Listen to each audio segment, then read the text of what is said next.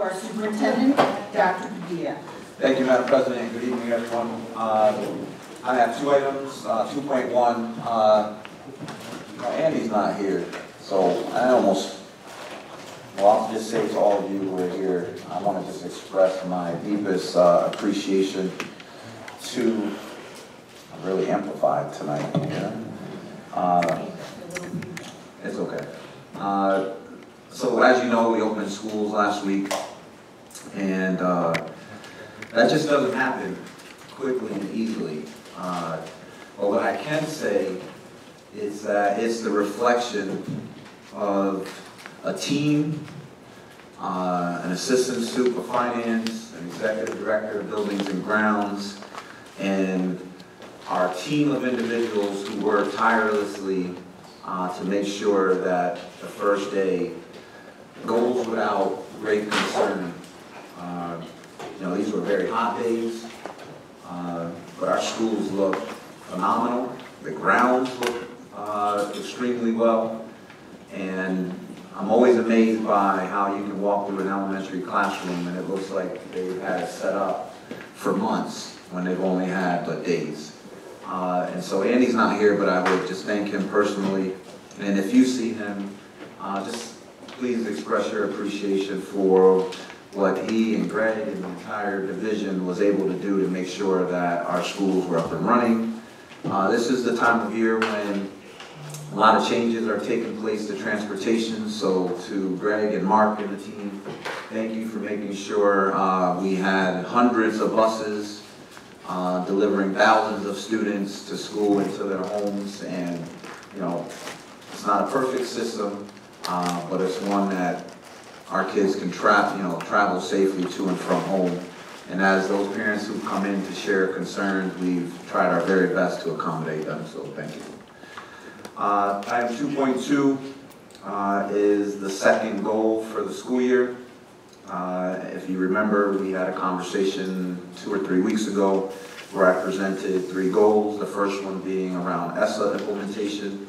And at that point I shared that myself, our Deputy Superintendent at Forget, as well as other representatives from the district attended mandatory training.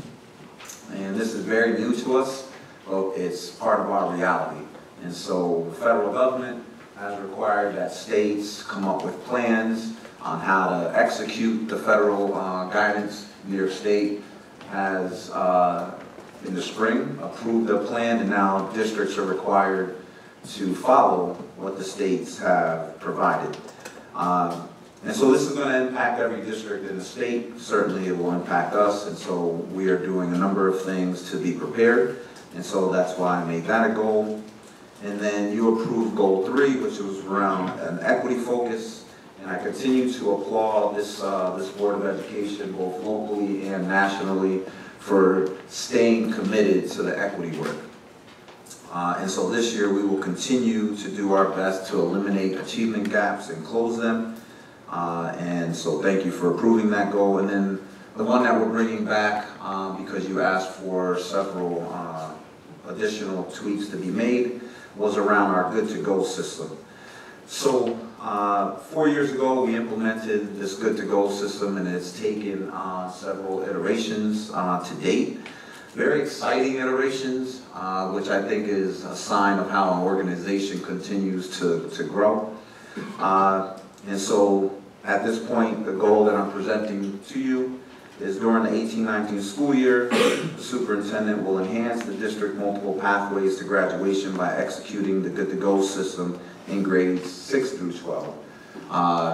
We've only had the Good to Go system in 9 through 12.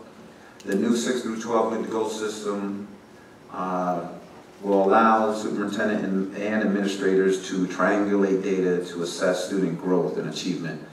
And there are a number of different action steps that we're willing to put in place this year that are brand new to allow us to achieve that goal.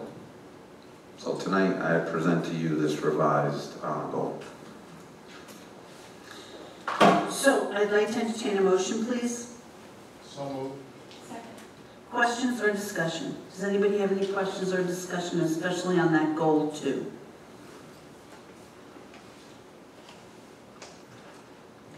If not, roll call, Mr. Clark. Mr. Levinstein? Yes. Ms. Mineo? Yes. Ms. Prokop? Yes. Mr. Stridiron? Yes. Ms. Santiago? Yes. Mr. Walker? Yes. Mr. Johnston? Yes. Thank you, Madam President. That concludes my items. Thank you, Dr. Padilla. We're now at the section of the agenda for public discussion and comments on agenda items. Please refer to the regulations regarding discussion and comments that is posted next to the sign-in sheet. Nobody signed up. So would anybody like to address the board on agenda items? If not, we're going to fly by. I have no items, so we're going to go to board committees.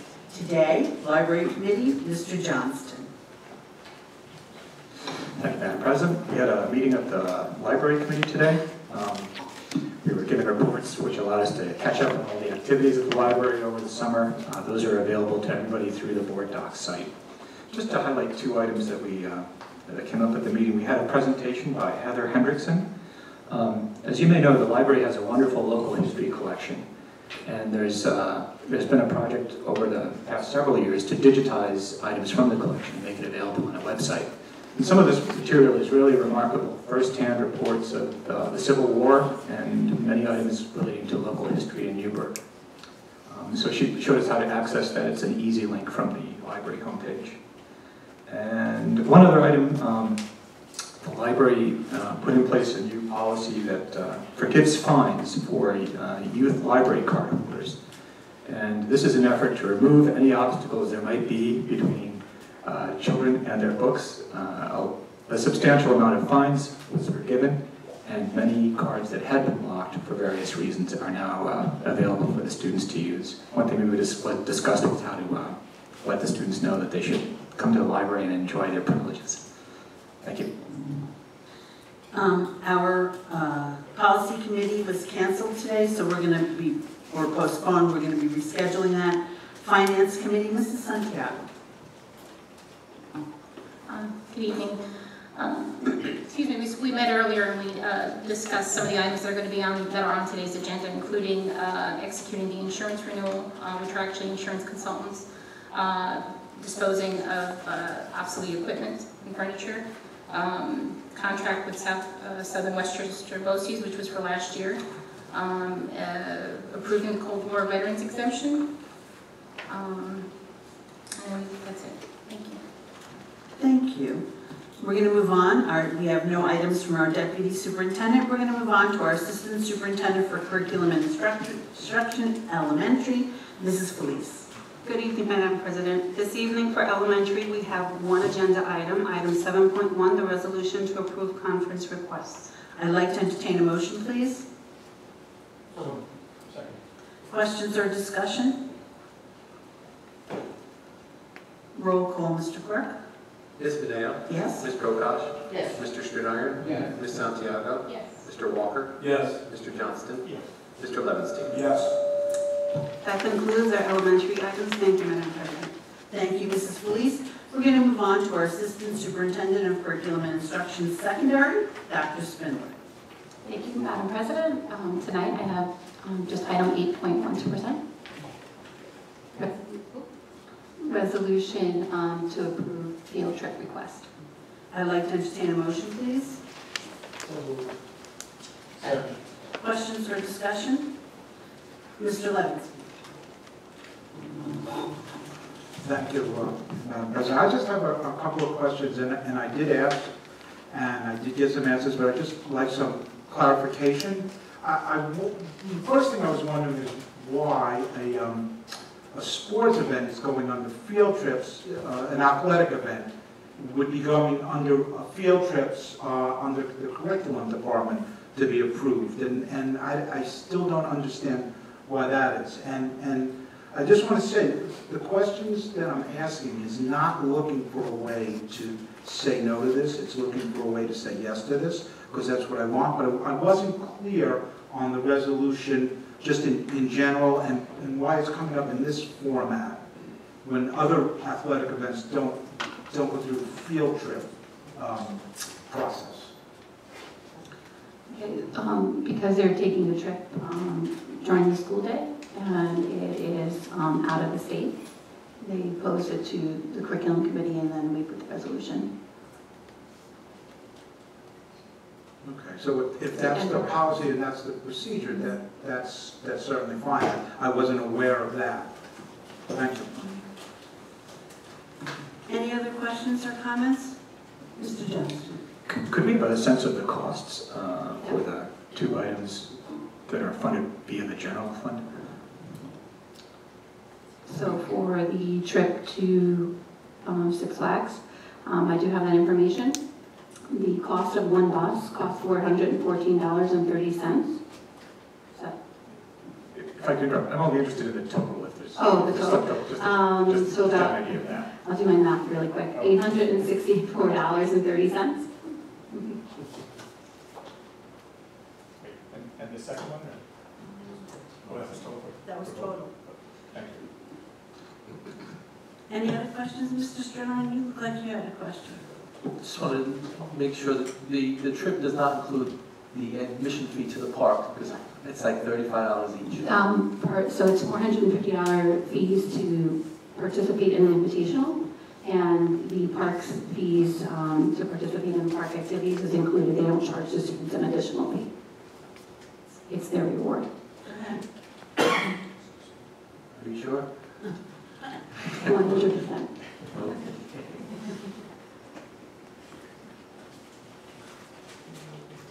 Okay. Any other questions or Being comments? charged? Maybe the kids are charging you. Probably did.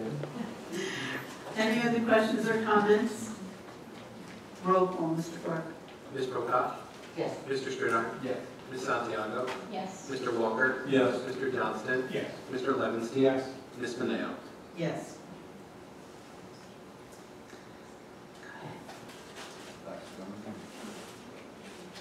Dr. Spindler?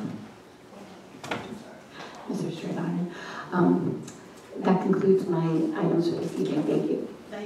Thank you, Dr. Spindler. We're going to move on to our Assistant Superintendent of Exceptional Learners, Mr. Bayer. Thank you, Madam President. I have one item for this evening. It's 9.1, recommendations of the CSE and CPSC committees. I'd like to entertain a motion, please. Questions or discussion?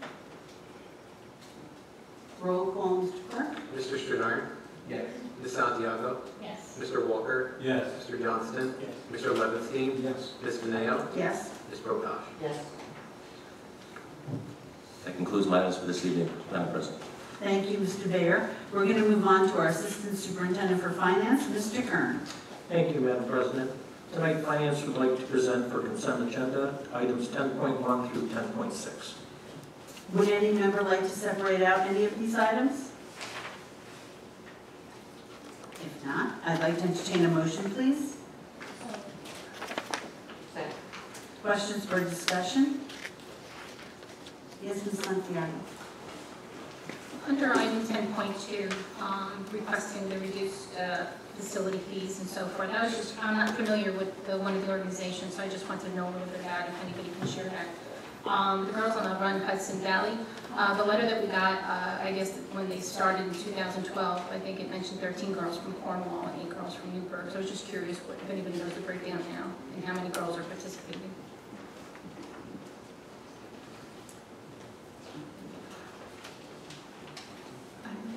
Okay.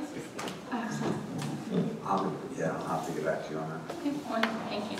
Are there any other questions or comments on finance items? Roll call, Mr. Clerk. Ms. Santiago? Yes. Mr. Walker? Yes. Mr. Johnston? Yes. Mr. Levinstein? Yes. Ms. Mineo? Yes. Ms. Prokop? Yes. Mr. Stronach? Yes.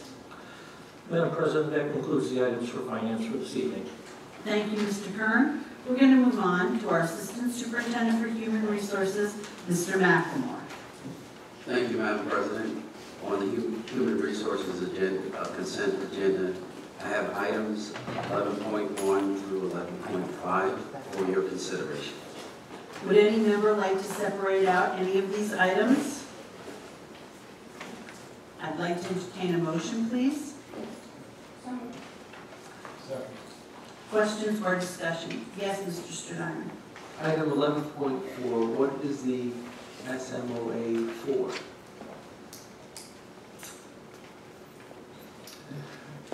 So this is in reference to summer school work for an administrator. We had a signed SMOA prior to the start of summer school. When they looked at their enrollment, they made a request to Dr. Green asking for an additional administrator. And so in order for this person to get paid, we needed to create a second SMOA to get approval in order for the employee to get paid. Are there any other questions or comments on the Human Resources agenda? If not, roll call, Mr. Clerk. Mr. Walker? Yes. Mr. Johnston? Yes. Mr. Levinstein? Yes. Ms. Mineo? Yes. Ms. Prokop? Yes. Mr. Strinard? Yes. Ms. Santiago? Yes. That concludes my items, Madam President. Thank you. Thank you, Mr. McLemore. We're going to move on to our Clerk of the Board, Mr. McCoy. Thank you, Madam President. I have the approval of the minutes from August 28th, 2018. I'd like to entertain a motion, please. Second. Questions or discussion? Roll call, Mr. Clerk. Mr. Johnston? Yes. Mr. Levinstein? No. Ms. Mineo? Yes. Ms. Prokop? Yes. Mr. Strinard? Yes. Ms. Santiago? Yes. Mr. Walker? Yes. That concludes my items, Madam President. Thank you, Mr. McCoy. We're now at the portion of the agenda for public discussion on non-agenda items. Please refer to the procedure sheet next to the sign-in sheet. We have no one signed up. Would anybody like to address the board on non-agenda items? Please come and state your name and where you live and Hi, good evening. My name is Erin Hughes. I live in the town of Newburgh. My son Alexander is an incoming sixth grader at Heritage Middle School. And when he came home with his schedule last Thursday, there were two critical items that were missing from his schedule, orchestra and chorus. And I realized that everything is chaotic. In the first week, I'm an educator myself. I teach college at Dutchess Community College, so I know how crazy things are. So I left a message with his guidance counselor, who was also brand new to the school, so I knew it was equally chaotic for her, on Friday morning. And he got back to me today informing me that sixth grade students were going to be unable to participate in orchestra, band, and chorus due to block scheduling that's been assigned for all sixth graders. This is the first I've heard of this, and frankly, it would have been really instrumental from a knowledge perspective for me in choosing a preference for a middle school. And I know that it's a choice, but it's also a lottery. And we had some choices to whether we wanted South or Heritage for a middle school. And I know that South has a performing arts program. My son is quite invested in performing arts, and that choice was not something he made lightly in going to Heritage. And a big part of that was that he would be able to continue in orchestra and chorus, and then hopefully be able to catch back up with the drama aspect of performing arts in high school. So the parent or the counselor had suggested to me that at this point, because of the block scheduling conflict, the only option might be an after-school program that would be available for sixth grade students for orchestra, band, and chorus. But that was not even a real suggestion yet. It was just kind of a thought that he had that might be available. And my initial concern was not about staying late for school, my son would be willing to do that, but that he would now be removed from 7th and 8th grade. Also, there was no indication of lesson instruction at all included in this, so it was really quite a step back for me. It would be, like I said, exclusive of the 7th and 8th graders. This is troubling to me on a number of levels, two in particular that I feel are worth mentioning. One, as a parent, I'm wondering why students and parents were not informed that the ensemble music would not be available. This is a significant aspect of education and development for many scholars, my son included, but certainly he's not unique in this. Secondly, the proposed solution to reintegrate in 7th and 8th grade if an after-school option is not available seems quite implausible. Most music educators would concur that once a student has lost a year of instrumental instruction, the odds of return are marginal at best. A year lost is detrimental to their development and their progress. And while a private lesson may be an option for some, it's not an option for most to be able to continue to progress with their instrument in the hopes of being reintegrated a year later. They'd be a year behind their peers. I can tell you from a personal standpoint, the highlight of my son's year in 5th grade was making all-county chorus and all-district orchestra. That's no longer an option for him if that isn't available in Heritage Middle School. So as a student who thrived in the performing arts electives myself in this very district, I see the powerful impact that it's had on my son. And I think it's shameful that this valuable element of education and overall growth is so easily dismissed. So I guess my point in being here today is kind of to make people aware and to try to understand why this wasn't knowledge that was presented to us earlier and that we're only finding out in state 3 for this week too. Thank you.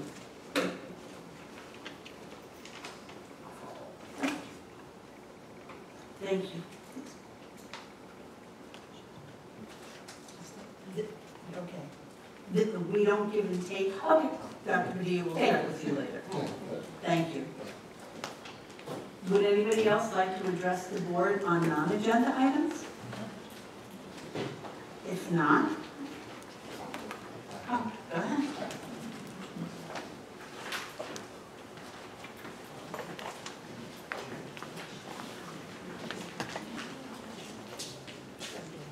Thank you, Madam President. I feel compelled to say a few words about music heritage.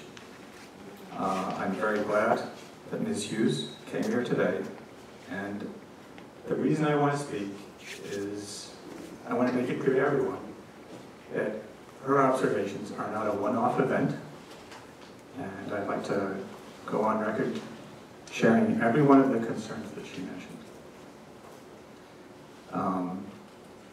At Heritage, over the past several years, it's been a recurring problem, the scheduling of music, particularly for the kids who are doing well academically.